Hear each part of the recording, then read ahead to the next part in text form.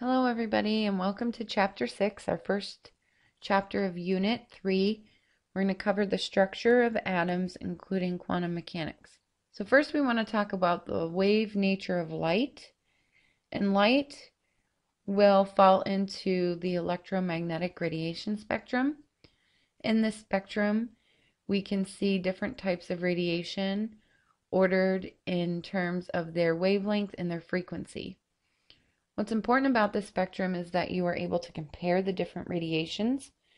You don't need to know their specific values of wavelength and frequency, but you should be able to qualitatively compare gamma rays and microwaves and tell me which one has a longer wavelength and which one has a higher frequency. It's also important for you to be able to do that with different colors. So violet has a smaller wavelength than red. So take a qualitative study of this, know how the radiation falls on the spectrum, and you can study this actual picture on page 213 of your book. Some common characteristics of waves: we have a wavelength, and we'll use the lambda Greek symbol for wavelength, and this is the distance between the wave peaks. It will determine the color of light, and it's measured in meters. Our frequency, which is indicated with the Greek letter nu, a fancy looking V, is the number of wavelengths per second, and that will be measured in hertz or per second, 1/2. There's a very specific relationship between wavelength and frequency. All electromagnetic radiation moves at the speed of light, so it all moves at 3.00 times 10 to the 8th meters per second. If we look at two waves, or sections of waves, you will notice an inverse relationship. In the first wave, we have a very short wavelength, but there's more waves in that segment, so it has a higher frequency. The bottom wave, or the second wave, has a very long wavelength, and there's fewer waves in that segment, so it's a low frequency.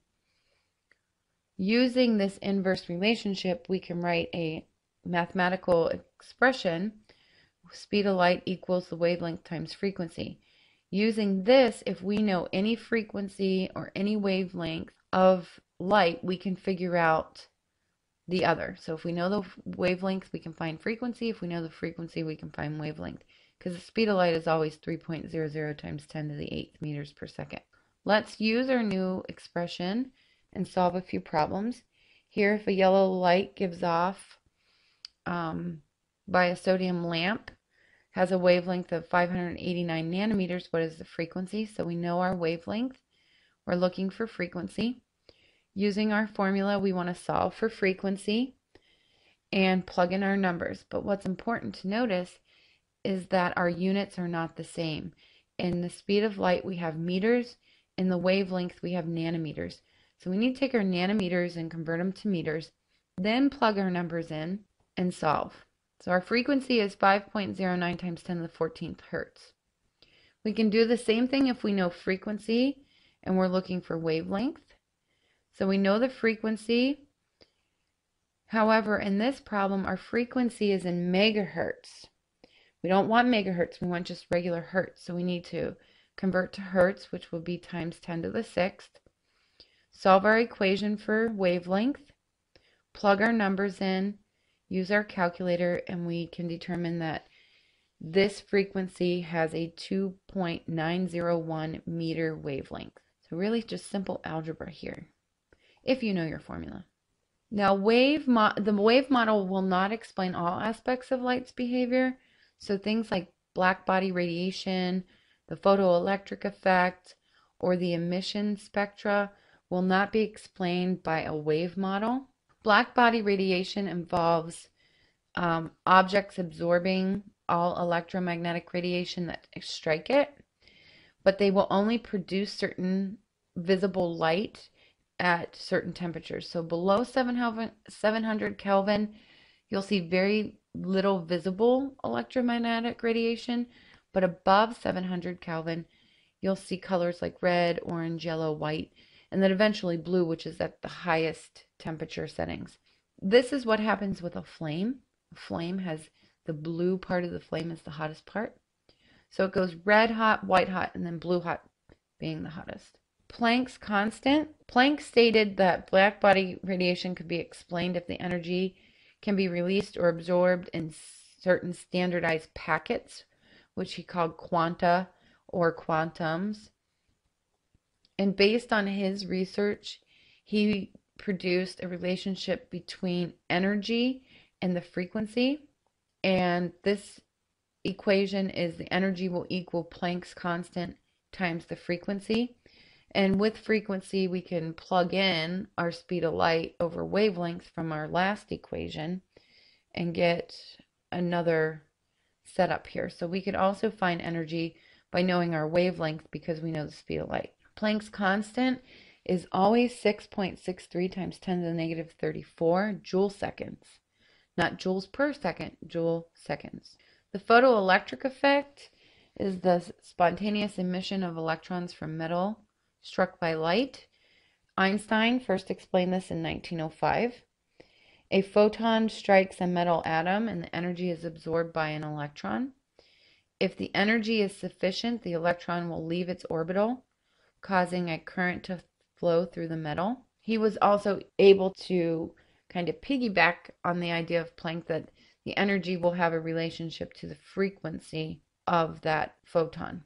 And what's interesting is that Einstein actually won his Nobel Prize for his photoelectric effect work, not his theory of relativity. It's a little tidbit of information there for you. When an electrode in an evacuated tube, as shown here, is coated with an active metal, electrons may be emitted from the metal when it is irradiated by light. This effect is called the photoelectric effect. Einstein explained the photoelectric effect by using Planck's concept of light as a stream of photons. When light of long wavelength impinges on the electrode, no electrons are emitted. Einstein proposed that this is so because the individual photons do not have sufficient energy to dislodge an electron from the attractive forces of the metal. Even when the light intensity is increased, there is no emission of electrons and no current flows.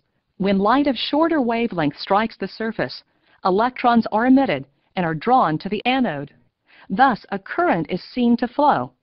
Einstein proposed that the photons of shorter wavelength light impart sufficient energy to the electrons to enable them to escape from the metal. The kinetic energy of the electrons is the excess of that which they require to escape from the metal. When the intensity of the shorter wavelength light is increased, more electrons are emitted, and the observed current increases. However, the excess energy which the electrons possess remains the same. A higher intensity of light increases the number of electrons emitted, so the current increases.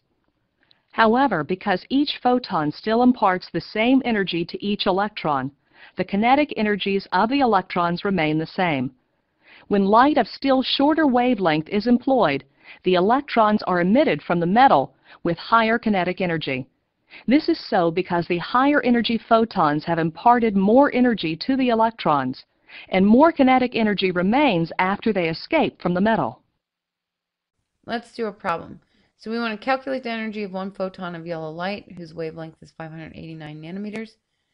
Using what we know, we need to solve for our frequency. We did this problem a few samples back and found that the frequency is 5.09 times 10 to the 14th hertz. Knowing our frequency, we can use our new equation, plug in Planck's constant with the frequency, and find the energy of a photon, which is 3.37 times 10 to the negative 19th joules. If we know the energy of one photon, we can find the energy per mole of photons. And we can do that by using our Avogadro's number. So taking our energy per photon and then using our conversion that 6.02 times 10 to the 23 photons will be 1 mole of photons, we can calculate the energy of 1 mole as 2.03 times 10 to the 5th joules.